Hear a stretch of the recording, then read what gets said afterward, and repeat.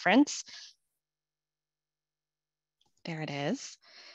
And welcome again, I should say now that the recording has started, to our Accelerating Climate Resilience Speaker Series event, Climate Resilience Coalitions, the role of subnational actors in preparing for climate change. As we talk through our Zoom etiquette, just wanted to remind folks that you should stay on mute if you are not presenting. You can enter questions or comments in the chat. We will have MAPC staff managing that so that our facilitator, our moderator for today's event, Sasha Shyduroff, who I will turn it to in just a few moments. She will then have those questions to bring to our panelists toward the end of today's event, and we'll get through as many of those as we're able to.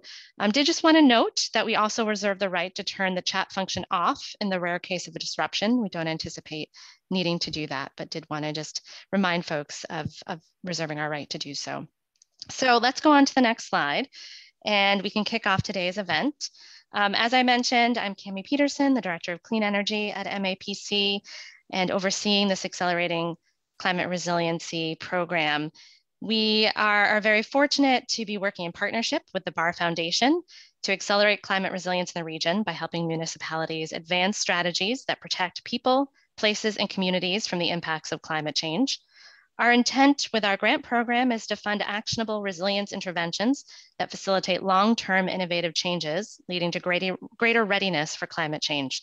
So in particular, we really pay a special focus to elevating projects that advance climate equity, regional coordination, and social cohesion. In addition to our granting program, we also have a resiliency community of practice for our Accelerating Climate Resiliency Grant Program awardees that enables them to share skills and knowledge, discuss successes and challenges, peer-to-peer, and build a support network of climate resiliency champions. Then we have the speaker series as well, and this is open to the public. So we are so happy to have you all here today. Every other month or so, we bring experts and practitioners, all of you from across the country, who can speak to the ways that they are perceiving and advancing resilience. So a great thank you to the Barr Foundation, to their generous support, to our MAPC staff working so hard to make this event happen, particularly my colleagues Van Du, Ella Wise, Sasha Prodi, and Elise Harmon, and to those of you committing to this work in your communities every day to make them more resilient to a changing climate. So kudos and a big thank you to all of you. Today's topic is particularly close to my heart, and I mentioned that our topic today is the role of subnational actors in preparing for climate change. Climate resilience coalitions is going to be at the heart of our discussion. And we here at MAPC have experienced firsthand the value and impact of regional climate collaboratives, particularly through our formation and facilitation of the first of its kind in the state Metropolitan Mayors Coalition Climate Task Force, which is a collection of inner core cities and towns in the Boston area. It's now 15 communities in number that are part of this coalition and this task force that are committed to working together on climate preparedness and mitigation. They first made that commitment back in 2015. They committed to being net zero as a region by 2050 and 2016.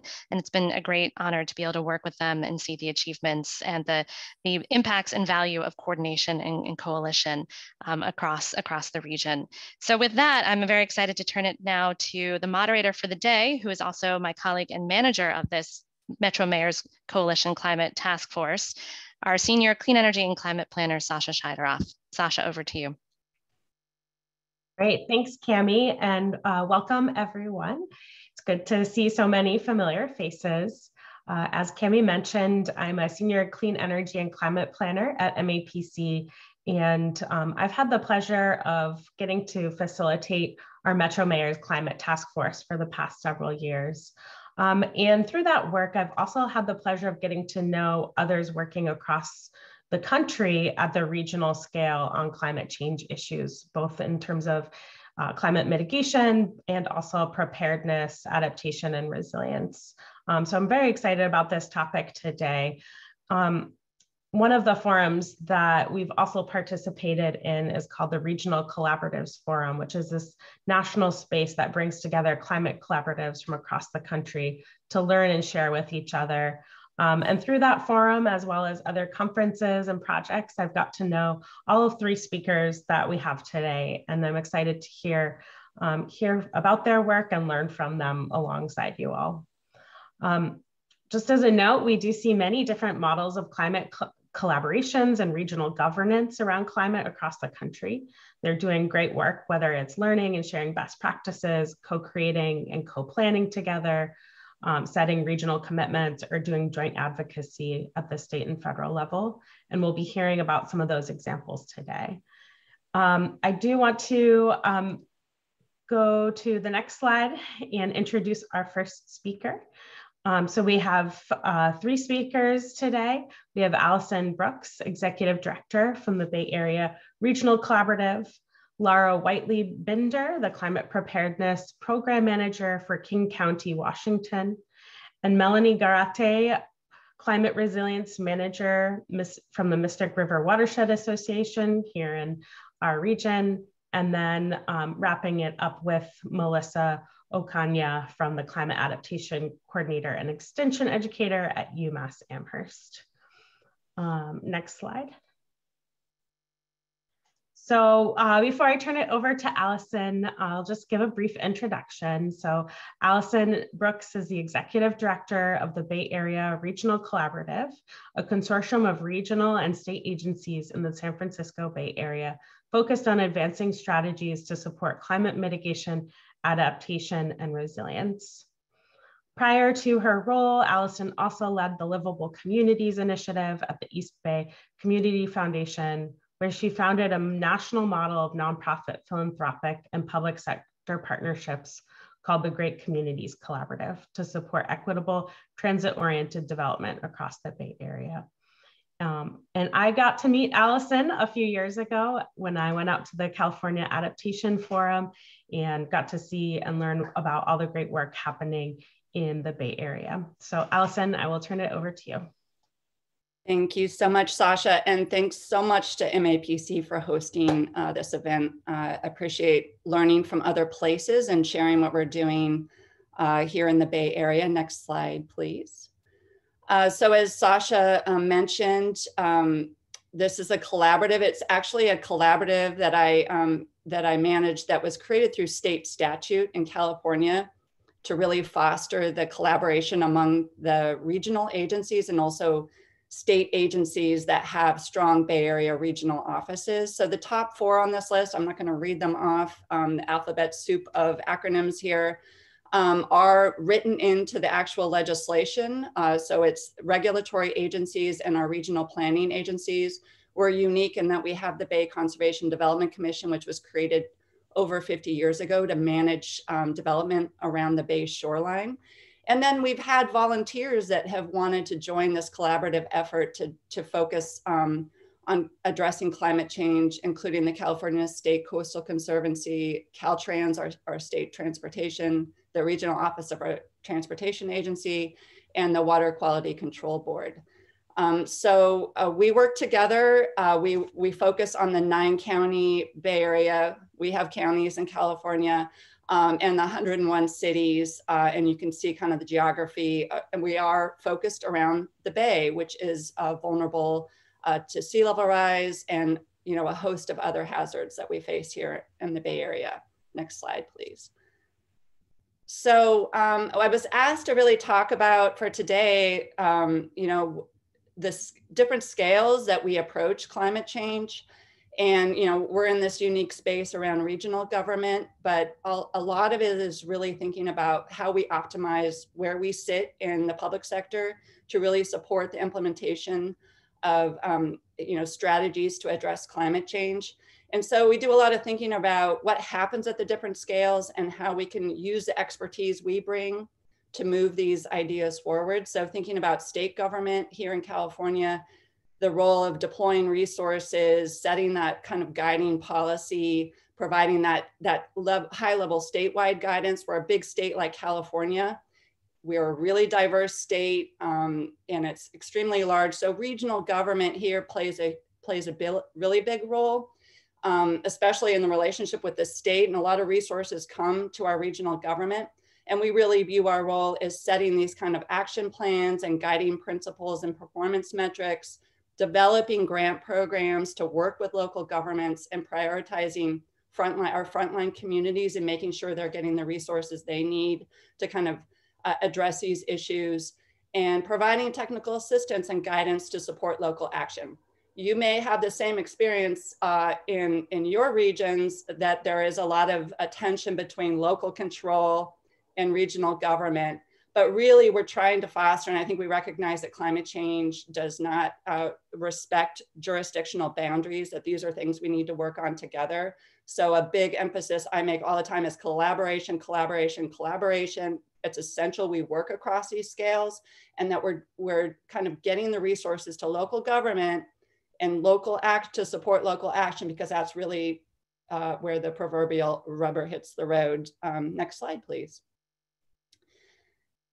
We have some big kind of regional planning efforts going on in the Bay Area. And we're really, as I mentioned, we're trying to align these across our agencies. So I have the dubious task of trying to foster collaboration across agencies, all of which have different cultures, different kind of mission orientation. So really trying to kind of use each of these efforts to bring alignment and resources. So we just recently completed a whole regional strategy around sea level rise called Bay Adapt, and a joint platform which sets up a set of actions that we're all kind of responsible for implementing. We have our regularly updated, sustainable community strategy, or our regional plan that kind of tackles all of the issues, but took on sea level rise for the first time, and that was just approved in the fall. And then we have other efforts around the estuary, wetland and marsh restoration, a lot of nature-based infrastructure. So focusing in on sea level rise specifically, we're really trying to get our act together to address this and bring resources to bear to kind of support local action. Next slide, please. So Bay Adapt is a regional consensus-driven strategy that lays out these actions. Next slide, please. And it really touches on we've established some guiding principles around this, which you can see here. And each of those have a set of actions around them to kind of move this forward. And I don't have enough time to go into all the details, but I encourage you to go to the BARC website to learn more, or certainly follow up with me if you have any questions about this. Next slide.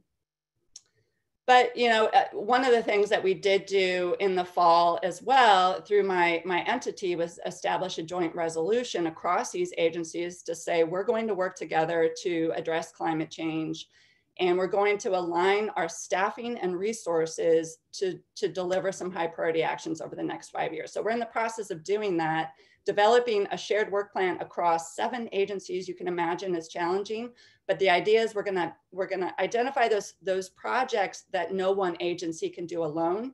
And it's really about developing this kind of system where we're supporting local action with our partners in local government. So the next slide, and a lot of that, depends on resources, of course. And this is just a snapshot. We do have the benefit of having resources to bring to bear on this. And this year, the state government has $3.7 billion that they've identified. And you can see a list of the line items within the state budget to bring just for climate resilience. So we are, a lot of these resources run through state agencies that go directly to our agencies. We're also trying to work with the state to bring resources directly to our agencies to do this work, create a whole adaptation planning program where we can get resources to local governments and support an approach to adaptation that kind of is consistent around the Bay, making sure that our frontline communities and our disadvantaged communities have the resources they need to protect themselves against the risk of climate change, and approach it from a multi-hazard perspective. So while we're really getting our act together around sea level rise, we also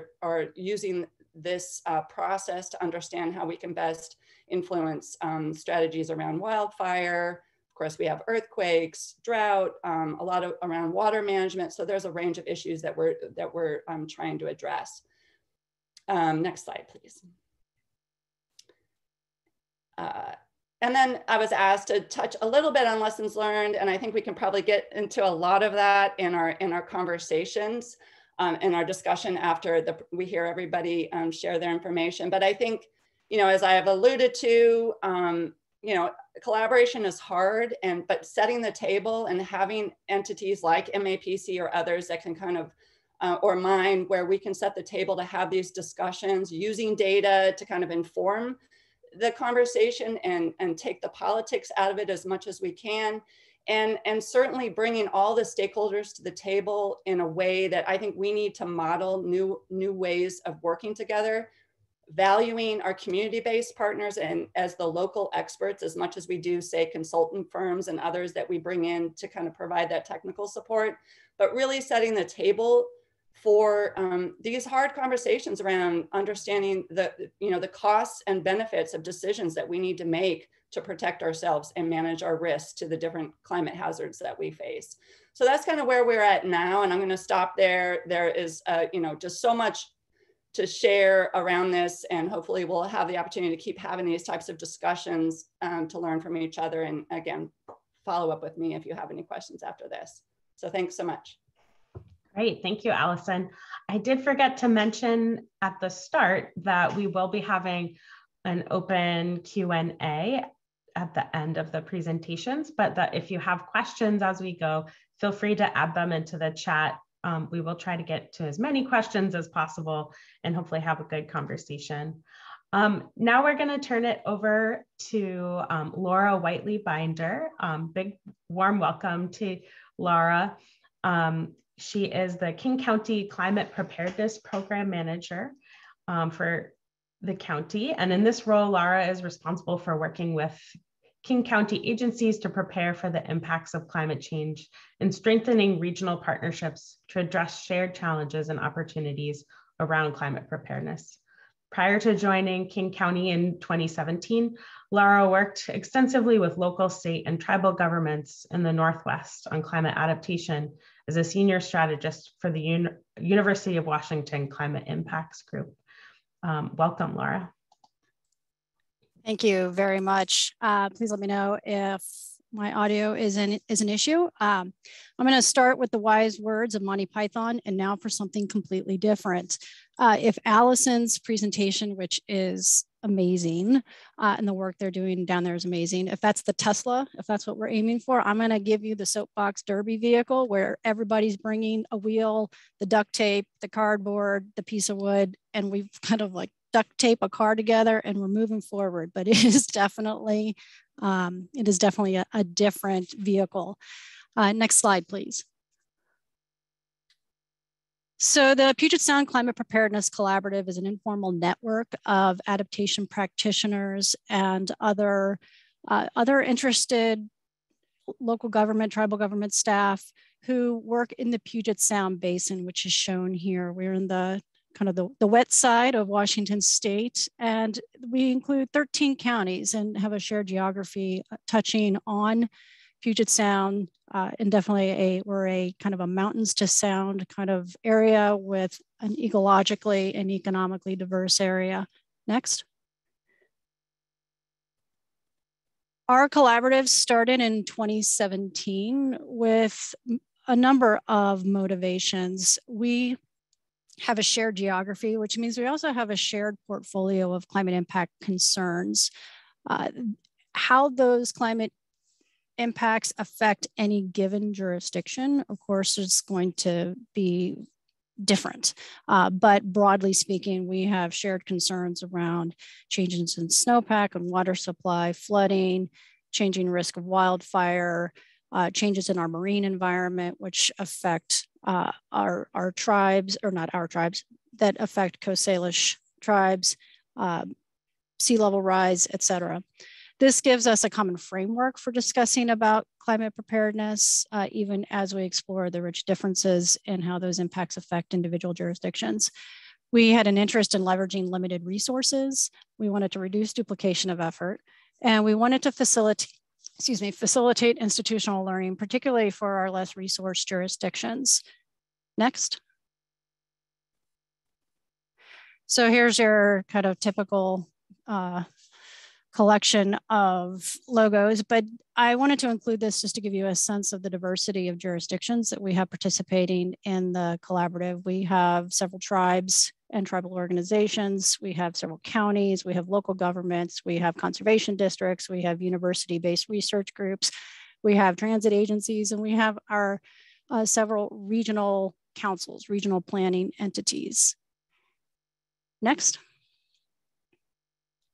So when we got started, we had grant funding that funded a part-time program manager and a range of programming activities. But our first effort, or our first focus, was really on establishing a structure.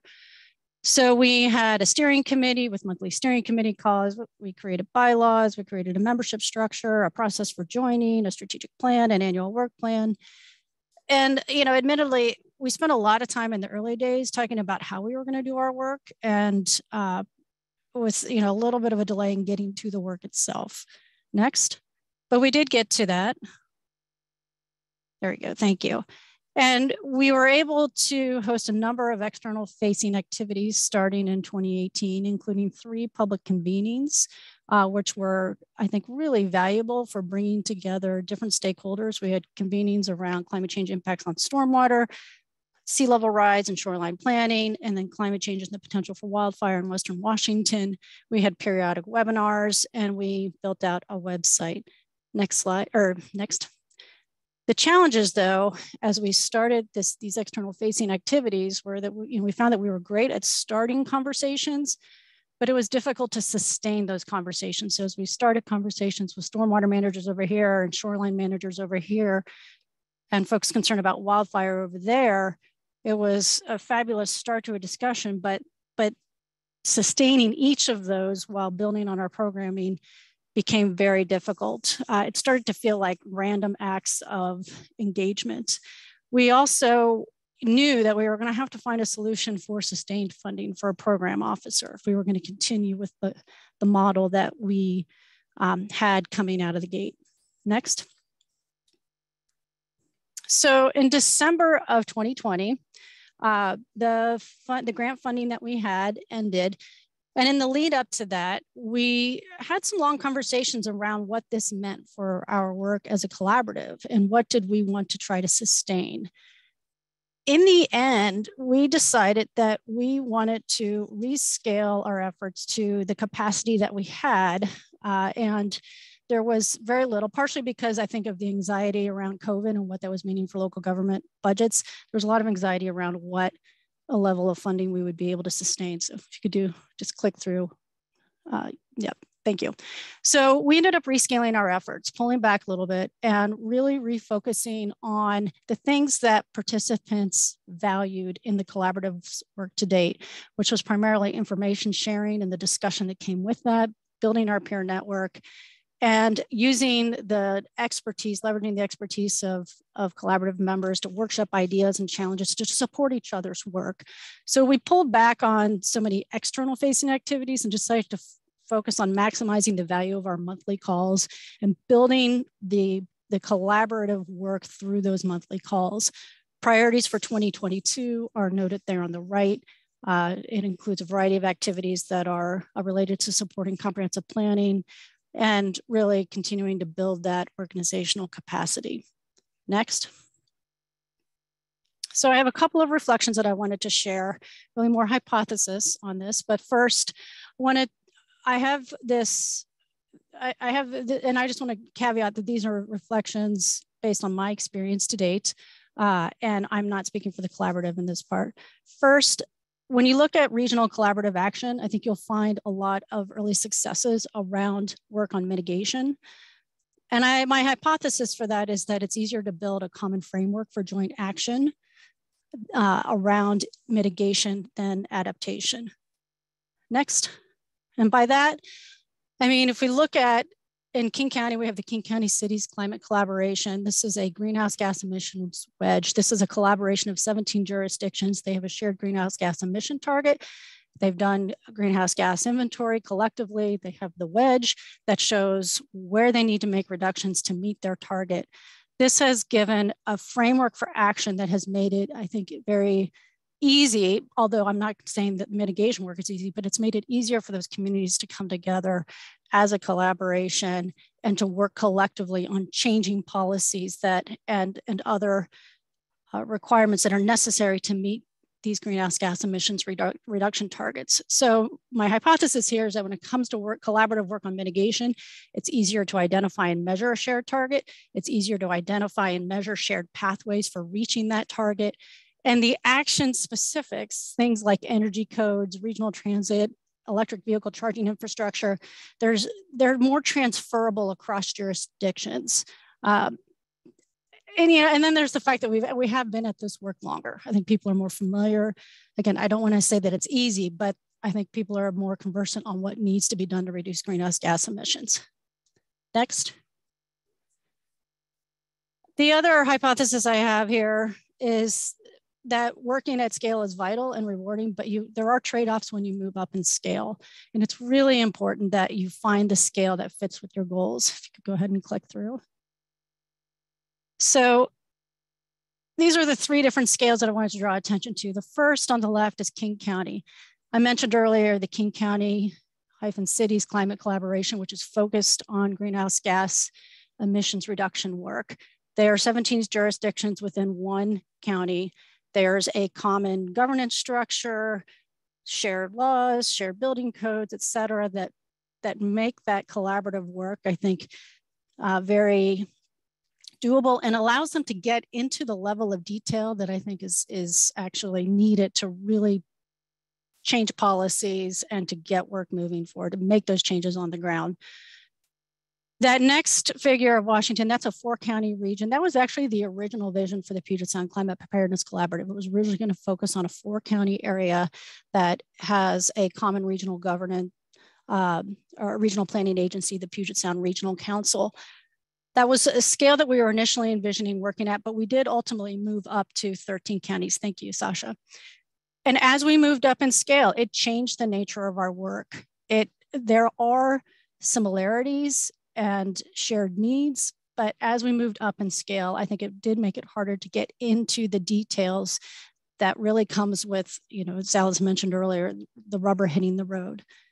And in our case, we found that because of our scale and our resource limitations, it was really easier and better, more appropriate for us to focus on building organizational capacity, looking at how we do work and sharing examples rather than trying to get into the specifics of policy change. Next. Next slide. Thanks.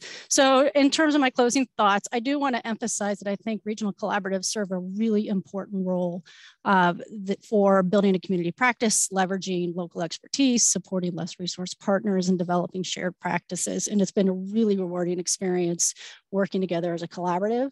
I think the scale, there are trade-offs in this scale that need to be considered. And I would recommend that in working in a collaborative and a regional scale, think about what are your goals, what's the kind of work that you want to do as a collaborative, and find the scale that fits so that fits those goals. And then I'll note, we have no resources. We literally have zero budget. We're doing this all on our own time. We're able to do this, and it's been great. And we're having some really good, rich discussions, and we're moving the work forward. But some resources would be nice. I can't lie about that. But you can do this even when you don't have the resources. So with that, I'll say thank you. Great, thanks, Lara. That was great. There was a comment in the sidebar of that it doesn't actually seem like a soapbox derby car. So doing a lot of great work out there. It's great that last visual you had of the different scales really kind of pulls all of that together. So now I'm going to introduce Melanie. Melanie Gárate is the Climate Resilience Manager for the Mystic River Watershed Association, MIRA, in the Boston area. And at MIRA, she works with municipal staff, community-based organizations, public health officials, and local residents to increase climate resilience regionally. With community equity and health as a priority, she focuses on enhancing climate solutions within the watershed via nature-based solutions and social change. It is my pleasure to welcome her here today to talk about some of the work that she's doing through MIRA and through the Resilient Mystic Collaborative. Thanks so much for that warm welcome, Sasha, and excited to be on a panel with such accomplished women in climate resilience leaders. Next slide, please. So just as a little bit of a backdrop for anyone who is not from around the area, the Mystic River Watershed encompasses 76 square miles. So that's just about the size of Brooklyn, New York, or Amsterdam in Holland, and houses over 500,000 people. And most of those folks are in the lower part of our watershed, which is predominantly our urban core and our environmental justice work. And next slide. And our watershed association is your typical watershed association that protects water, habitat, transforms parks, and connects people to the water. But we also have, in the past 3 years, started our climate resilience program. And why climate resilience at a watershed association might be one of your questions. And if next slide, please. And this is so that we can help communities adapt and prepare for the worst impacts of climate at a regional scale. And so that can be things such as adaptation on the smaller scale, looking at stormwater drains and rain gardens, a little bit of larger scale, building larger parks to lower the urban heat island effect. And then it can also be around emergency preparedness, around flooding, such as temporary floodgates shown on the right. And so at the watershed scale, we're especially able to focus on flooding. So as several of the presenters have mentioned previously, climate change knows no boundaries. And as we're thinking about flooding in particular, if we're thinking about the watershed scale, lots of municipalities have similar flooding areas and floodplains. Next slide, please. If we think about the climate resilience sector today, we're mostly thinking about protecting two things. The environment, so how can we maintain the ecological resilience of, let's say, salt marshes to protect our coasts. And then we're also thinking about property. How do we protect property such as buildings and homes that house people and things? But often we don't actually center in on the core of what we're trying to protect, which is people. And so with the Resilient Mystic Collaborative at the Mystic River Watershed Association, next, we want to make sure that everything here is connected and that people are also centered. And so that, next please, we're thinking about the environment, people, and property together to make sure we protect all three. Next slide, please. So we hope to build climate resilience for people and place. Next slide. And to that, we have created and founded the Resilient Mystic Collaborative, which puts together 21 communities and partner on climate challenges that no single municipality can solve alone.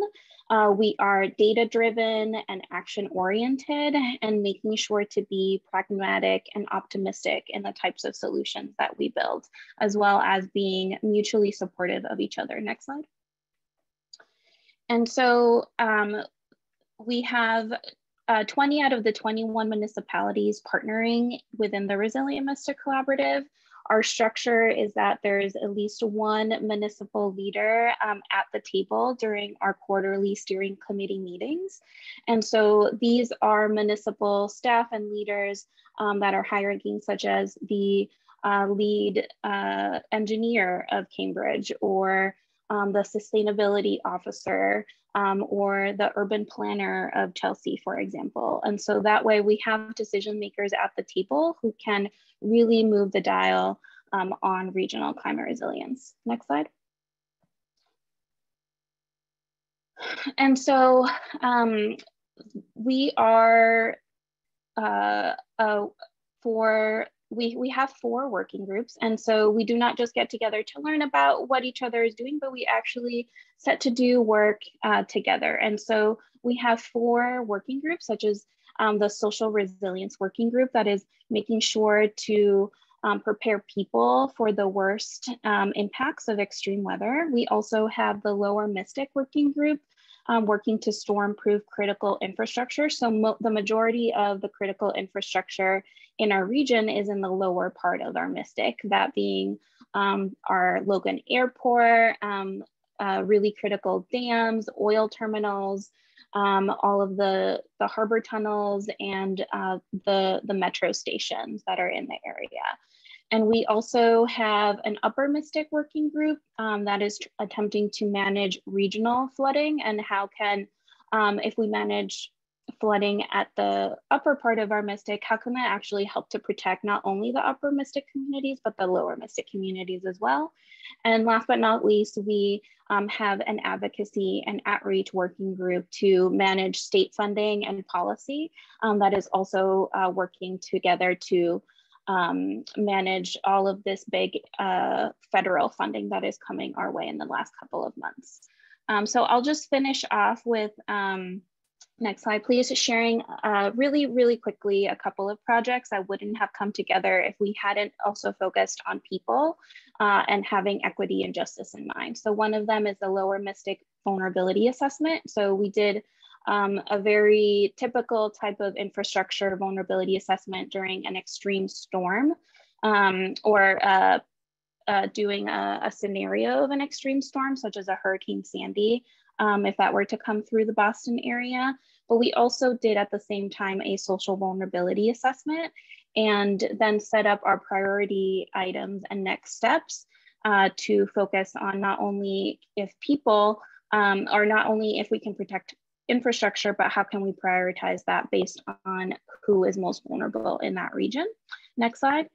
And then we also are making sure to manage extreme heat. And so extreme heat is not something that we have planned for in the past in the Boston area. And just this year and last year, we have started to focus in on where our urban heat islands are. And to that end, we have a regional project to map our urban heat islands via volunteer science to make sure to involve the community and then help to build solutions with them. So with that, I'll pass it back over to Sasha, and excited to hear all of your questions. Great, thanks, Melanie. And thank you to our other panelists.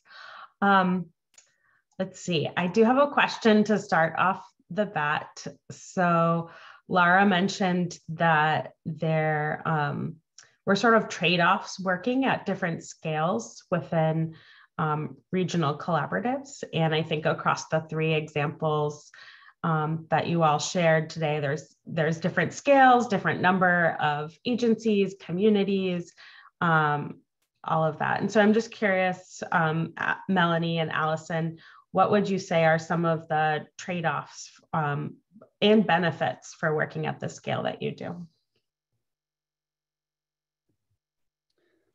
Well, we have to work at every scale, so somebody has to work at the regional scale.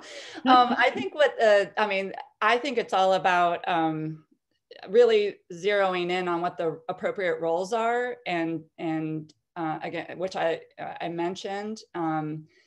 Of course, having the resources to do the work is really, really important. But thinking, the regional scale is valuable. We have to think at that scale, especially with climate change, on kind of understanding the ecology of the place, kind of how all of these things are working together. So how we're using it to help people at the really local level kind of move back and understand as a region how we're prioritizing resources, how we're making sure that technical support and assistance is going to the places that maybe aren't, aren't at the level of capacity that they need to be.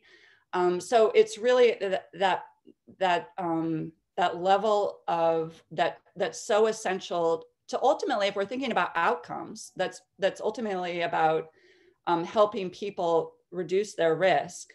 then it's about getting the resources and the support to them that they need. And I think that it all needs to be focused. If we think about how we're operating at these different scales to deliver outcomes, and getting the resources where they're needed, I think it's just, that's a helpful perspective that I bring to it for myself. Thanks, Alison. Yeah, and to add to that, I think in terms of trade-offs, you know, working regionally can be hard because there's simply a lot of stakeholders. And when you have a lot of really smart people in the room, you know, we can start to point in different directions and not get to a central point. And so to that end, it's really important to have a very strong facilitator who's able to build consensus among your group. And so it definitely is important to hire someone who has those skills to manage larger groups of very smart and knowledgeable people, and in order to really prioritize what is good regionally for your area. And then in terms of really positive, you know, sides of having a regional area is that some communities are simply you know, better resourced than others. And so when you have one or two really well-off communities, let's say in our area, Boston and Cambridge, we can help and build more resilience in other areas, such as in our area, Chelsea or Everett, that really don't have the staff capacity to handle those challenges. And so, you know, we're focused on creating a united front in those areas. And luckily, we've been able to obtain lots of funding to help both lower resource municipalities and higher resource municipalities. Sasha, can I add something? Yeah, of course. So you know, as an organization, like, well, you notice I said earlier that we are an informal network, and we initially started out with the goal of being a more formal network, and then decided to scale that back. But one of the things that we are doing to try to direct resources is we are really trying to kind of use we're trying to position ourselves as a resource to the state agency. So Washington State for the first time is going to have state resources to direct towards preparedness as a result of legislation that was passed last year. So this is kind of a new ground for us to figure out, how do we, as this network of adaptation practitioners and communities who are at various stages of adaptation planning, how do we communicate back to the state agencies where we think resources would be helpful, and what are the issues that we are wrestling with as we try to implement adaptation actions within our communities.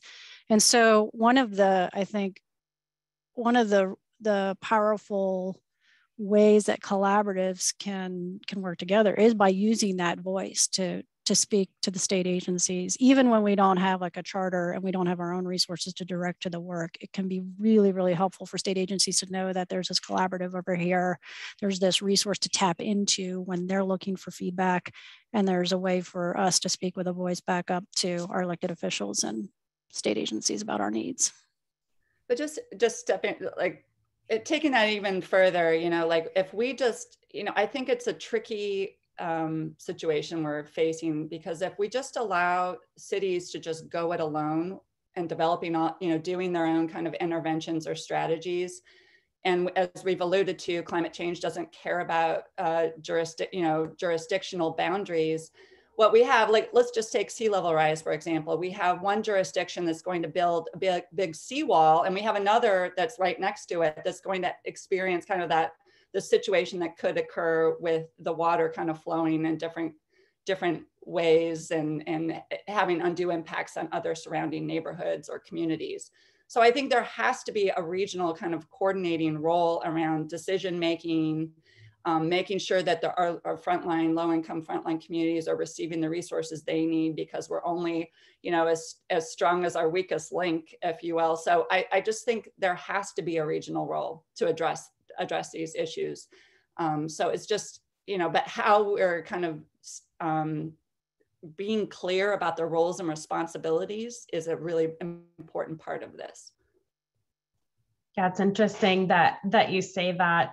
Here in Massachusetts, we don't really have a strong county government like you do both in California and in Washington. And so there is a very strong sort of local control, home rule control around sort of what's happening in municipal boundaries. And Melanie, I've talked about the need for new governance structures to deal with the issue of climate, and that our current sort of municipal governance doesn't necessarily get at all of those challenges. But I imagine that even with stronger counties and some of this regional work, that it's still challenging to do that.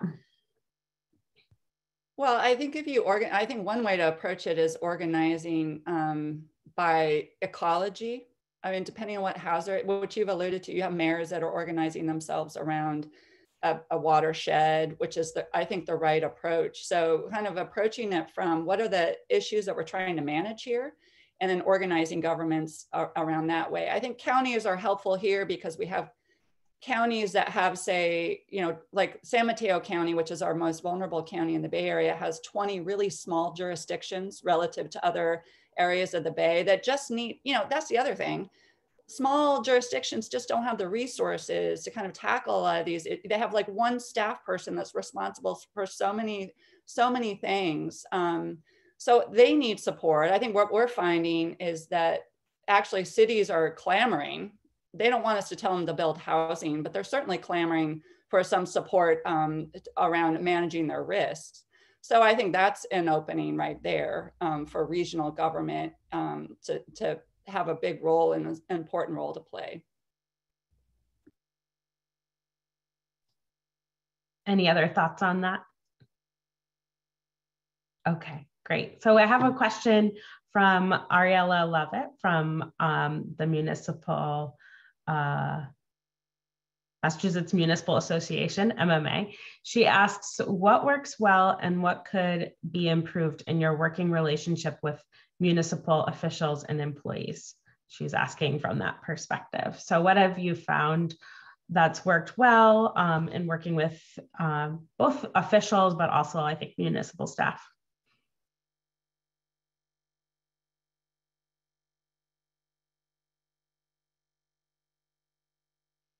Anyone can jump in. Melanie.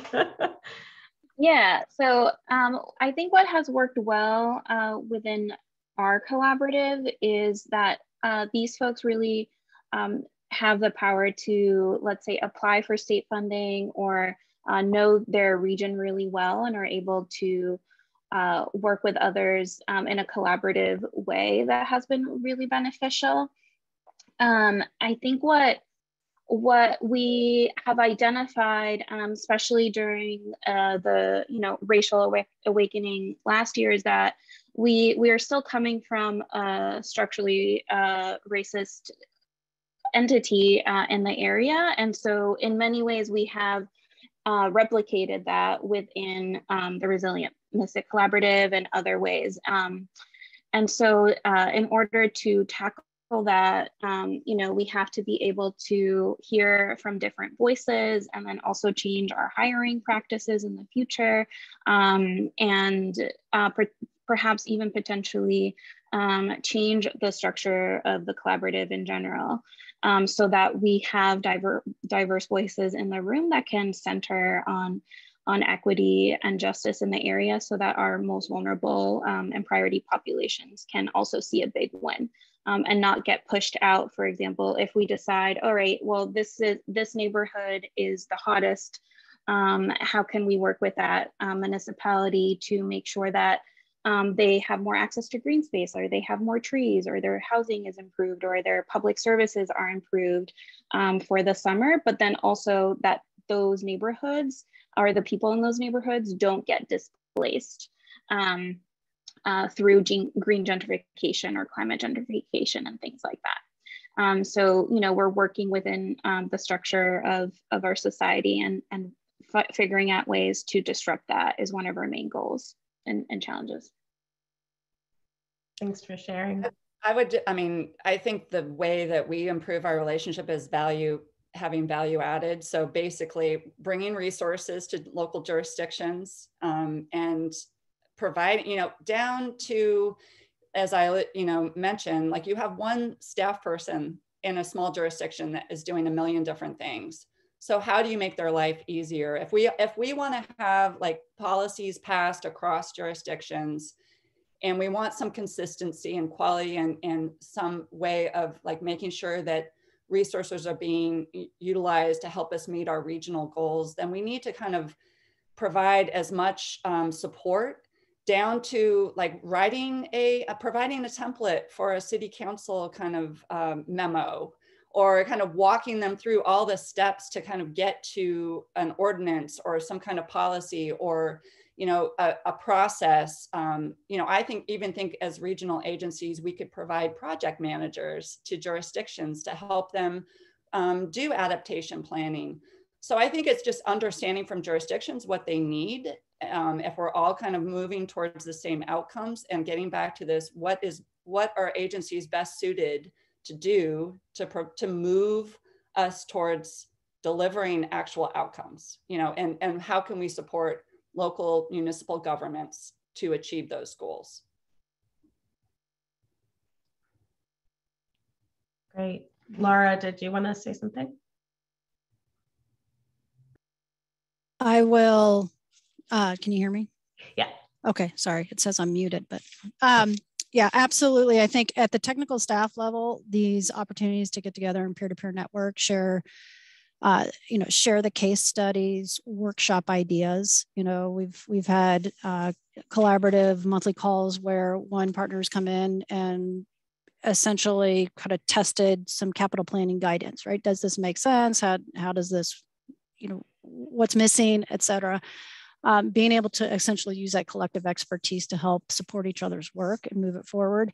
The King County Climate Cities Collaboration, which has been focused on mitigation, has had really good success working with elected officials through twice yearly elected officials workshops, where they bring those elected officials together to talk about the shared priorities around greenhouse gas mitigation. And as I look at that, we've talked about how do we do something like that at the scale of the Puget Sound Climate Preparedness Collaborative. And part of this is identifying what is the ask of elected officials. And these are the conversations we're working towards and bringing those folks together. But I think bringing elected officials together for that chance to have their own peer-to-peer and to have these conversations specifically around preparedness is a really important way to get them to have some ownership of the conversation and of the work.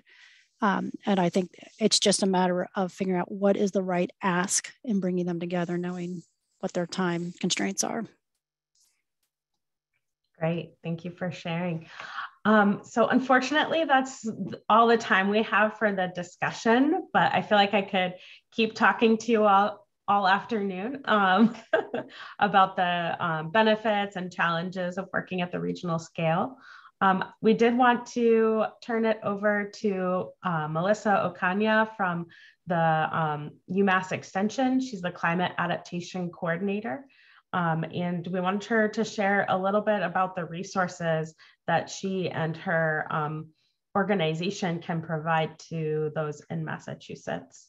So Melissa, do you want to share a little bit about what you do?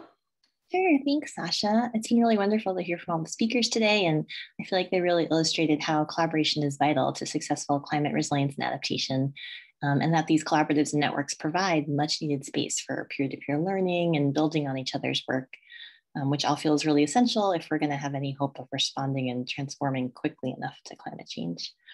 So I've been asked to close us out by sharing a couple additional opportunities and resources to engage with climate adaptation networks in particular. And so first off, for those who are in Massachusetts and working on climate adaptation, particularly those interested in natural resources, I coordinate a community of practice called MAPC, the Massachusetts Ecosystem Climate Adaptation Network. And MAPC builds community in many ways, including our monthly newsletter and our events. We've put the join link in the chat, and please do consider signing up if you haven't already. It's just a really easy way to stay up to date on climate adaptation in our state. Through MAPC, we also convene an expert work group specifically for watershed scale climate collaboratives. And so for folks who are interested in regional and watershed scales, We actually have a suggested reading list, which is now in the chat, thanks. And we actually also just put out a new publication, a one-pager overview on watershed scale climate collaboration. This piece is the first in a toolkit that we're developing with our fellow Massachusetts collaboratives over the next year. And this will share the importance of the scale of the work and try to get more supporters engaged. And this is thanks to funding from the Barr Foundation. So that's also in the chat, great. And then for those who are organizing already around leading a climate collaborative or a coalition, you're also very welcome to join the ASAP affiliated Network of Networks group. So I coordinate that specifically for climate network leaders and organizers across the country. And we have monthly calls and we share resources to advance our common work. And then if you're interested in some additional bedtime reading, that Network of Networks group collaborated on a recent resource called Promoting Peer-to-Peer Learning for Climate Adaptation. And this includes examples from various collaborations in the Northeast in particular. So that was very quick, but just to say, please feel free to reach out about any of these. And thank you for all you're doing to promote collaboration. Great, thanks, Melissa. And I just want to close out by saying thank you to all of our speakers today. We appreciate you spending the time to talk with us and to join us today. And to thank you to our audience and your engaging questions. And to Ella and Van for organizing the event. And to please look out for our next speaker series, which will be in the new year. And I hope you have a happy holidays. Thank you. Thanks, all. Everybody. Bye.